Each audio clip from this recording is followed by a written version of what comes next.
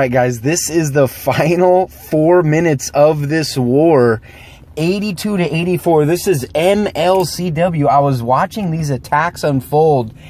I'm going to tell you guys, this is one of the most lit wars that I have been a part of and that I have seen in a very long time. I am absolutely not exaggerating, you guys. Coming down with just the last 5 minutes, having a 10v10 triple. FML has really struggled with 10v11s. War Generals made some last minute calls to send Heisenberg, one of our Town Hall 11s, to ensure at least getting the 2 stars onto the 11s that we were really struggling with. And this is a live dip from Jeff. He's hitting number 10, doing it clone bone style. We will see. I think there's going to be maybe a minute left once this attack ends to see where we're at. AxeYouSomethin, I'm telling you guys, has been red hot this war. They have a 10v10 triple. They went 100% on dips as well. So far, this attack is looking very good for Jeff on this one. Does still have a rage up as well. I see that he cloned a hound as opposed to the loons. That could cause some problems here on the back end. But like I said, guys, this war has been so close, really coming to the wire. I know AxeYouSomethin has been struggling a fair amount in Premier, but I'm telling you, this war, I don't know if this is a turn of the tides for AxeYouSomethin, but they have put on an absolute show, and so has FML. We had quite a few scouts. Nines really performed this war. We will go ahead and check out a couple attacks once the war ends. Hopefully we're on the victory side of this war. It looks like it's close, but with that rage spell, he still has all these dragons up as well. This is definitely going to be a triple. Go ahead and check the corners. Okay, all is looking good. So we're kind of doing a final 5 minutes of the war, and then we're going to go ahead and check out a few of the 10v10 triples. FML has had 3 so far. So GG right here to Big Bear Jeff, wrapping up with a 6-pack. We did go perfect on our 11 dips. Okay, here we have another one. All right, we have Quatch, aka Goose, coming in here trying to get this double, you guys. Looks like he's doing it with a bowler smash, bringing 4 golems on this attack. This would be money right here. If we double this base, this is going to be money. I didn't even have a chance. I didn't know if it was going to be full for spectators. I didn't even look at the score, but I guarantee you, once this attack is over, that is it. You know, we're going to find out if FML walks away victorious. We will go ahead and see. So here he comes, has his wall breakers coming down here. Nice funnels on the sides. Doing it with Brimstone, bringing 4 golems. Here comes the CC Bowlers. Has a nice funnel over there on the upper left-hand side. It's looking like all these troops are going to head straight in. We'll go ahead and see if he has percent. Nothing for the back end, so it's going to be all up to this huge push right here, this huge kill squad coming in here. Queen is locked onto the golem. If she can take it out and hopefully that loon goes down to the poison, she should be able to lock onto the hound. Still has ability. Looks like he's going to come up short on percent. I'm not sure. Is he going to get this town hall? If he can get those pups down, what's the life of the town hall? Doesn't look like he's going to get it. Looks like the expo is going to lock on. So very nice try to Quatch, aka Goobs, on this one. But do not worry, we do have a 10v10 triple from him that I will be showing you guys once this is over. So that is it. Oh my goodness, 83 to 84 was the final. They do have one more attack to use. So AxeYouSomethin walking away with the victory. I will say in all confidence, a surprising victory considering how they have performed in Premier, in all fairness. But what I will tell you also in all fairness, they really put on a show. Like I said, they were very successful. 10v11, they were able to clear 3 out of the 4 Town Hall 11s. We'll see how this one ends. So they definitely outperformed FML on 10v11s. And they had a 10v10 triple and went 100% on their dips. Where we struggled was the 10v11 game, only able to clear one of AxeYouSomething's Town Hall 11s with our Town Hall 10s. Came up short on the other ones. This is looking GG right here. So they were able to clear all 4. Let's see, did still have the Archer Queen ability. She is locked onto a Hound, though. It's actually only going to be 1 star. Those Valks ate it on that giant bomb, plus that Expo and that Wizard Tower right there. So they're actually only able to clear 3 of our 11s. Just has some wall breakers in the camp. So what a performance put on by both. I'm telling you guys, even though we got the defeat, I'm going to tell you, this war reminded me of how the arranged wars were even before CWL, MLCW, when we were just doing arranged wars on the weekends. This is the kind of hype that wars had back in the day. And again, even though it was a defeat, this war was absolutely lit.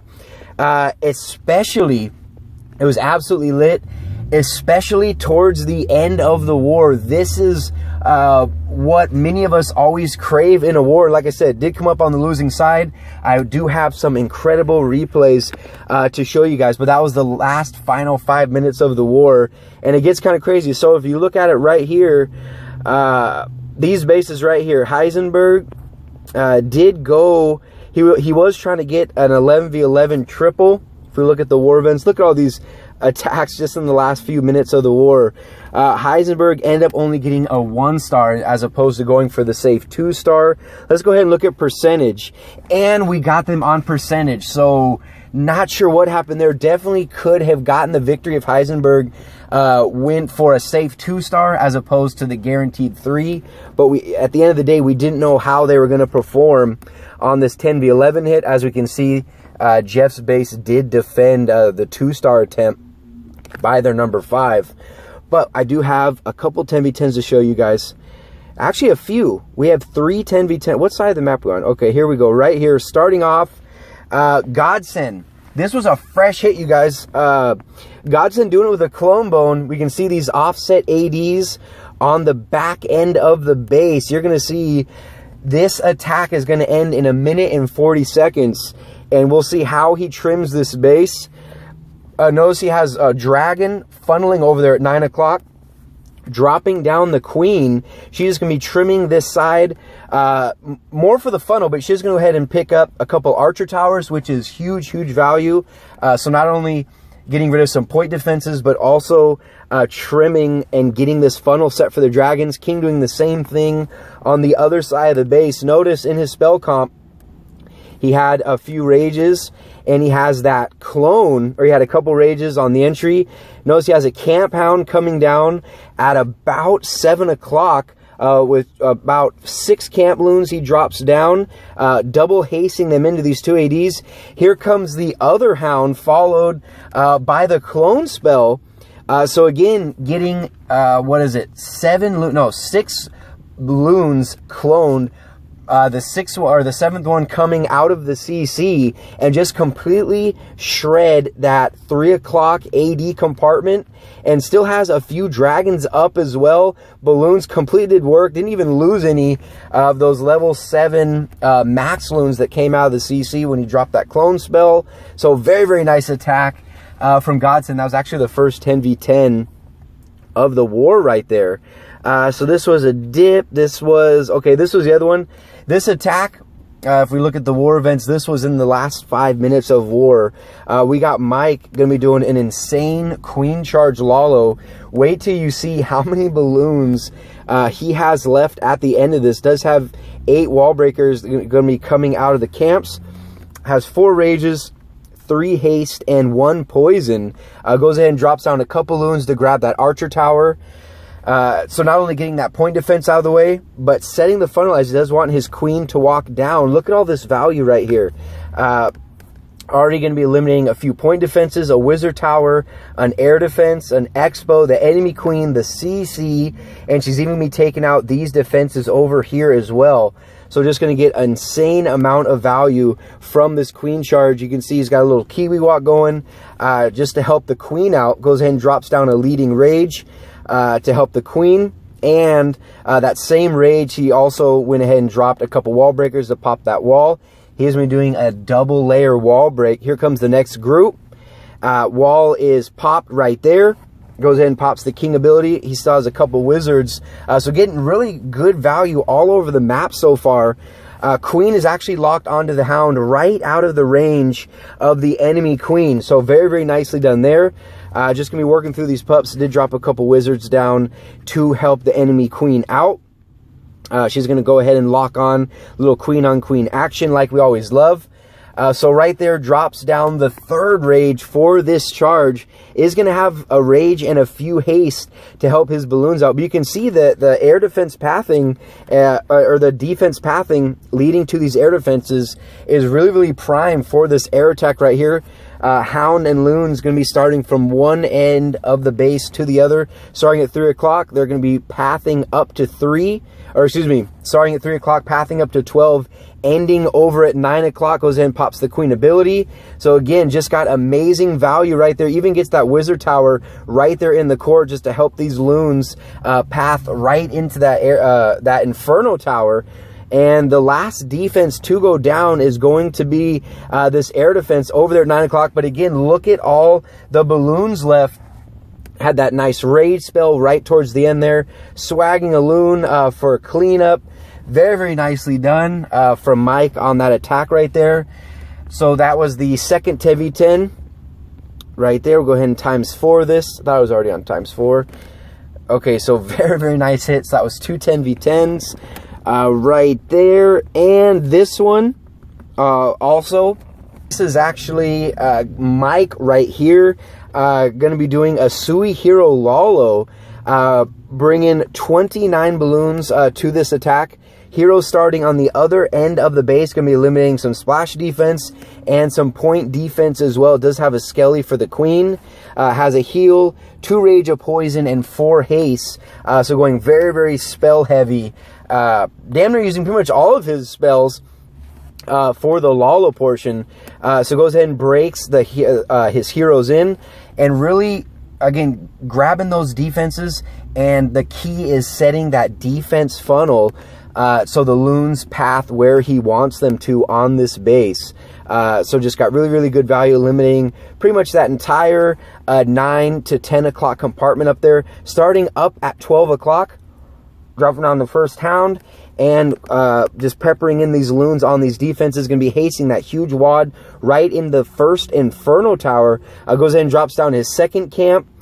Second camp Hound, followed by some more Loons. Goes in and drops a leading rage, where he's going to be dropping the poison on the Queen and the Skelly spell to go ahead and take her out.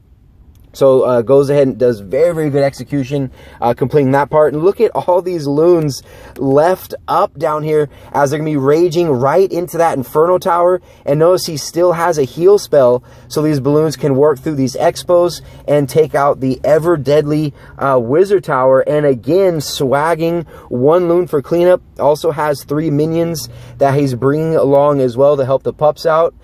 So Mike had an insane war, getting 2 10v10s this war, and Godsend as well. So just a huge shout out from the 10v10 guys. Unfortunately, we were not able to close it out as far as our 10v11s go, but we were able to beat them on percent. Again, going for that 11v11 triple as opposed to securing a guaranteed 2-star. Definitely would have swayed the victory in our favor. But huge shout out to everybody at FromMoltenLava. Huge shout out to everybody at AxeYouSomethin, getting the best of FML. Pretty much at this point in time, AxeYouSomethin definitely is FromMoltenLava's kryptonite. They have just figured out a way to beat FML war after war after war. But huge shout out. They definitely brought their A game to this war, picking up the victory here. What is it? In week, I believe this is week 7. Could be wrong there. Week 7 in the MLCW. Just a war or 2 left before the playoffs kick off. And they obviously got the victory in this war. But that was the final 5 minutes. Want to show you guys some heavy hitter action, and I hope you guys enjoyed the video. If you did, make sure you like, comment, and subscribe to the channel if you have not already. As always, this is Riggs from Clashing FFS, and I'll see you in the very next video.